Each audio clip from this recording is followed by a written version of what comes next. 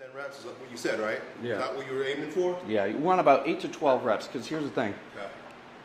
If you're performing each repetition at about 5 seconds each direction, that comes out to 1 minute to 2 minutes of time under load. What volume is not sets and reps. It is time under meaningful load. So 60 to 120 seconds of time under load going slowly is equivalent to what most people are doing in the gym in like 5, 6, or 7 sets, because they're lifting fast. Sure. So each set, if they're lifting like this, each set probably lasts about 10 seconds. 3 sets, they've only got about 30 seconds of time under load. We're doing 2 or 3 times the volume in just 1 set, just by moving slowly. So people look at this and they say it's a low volume workout.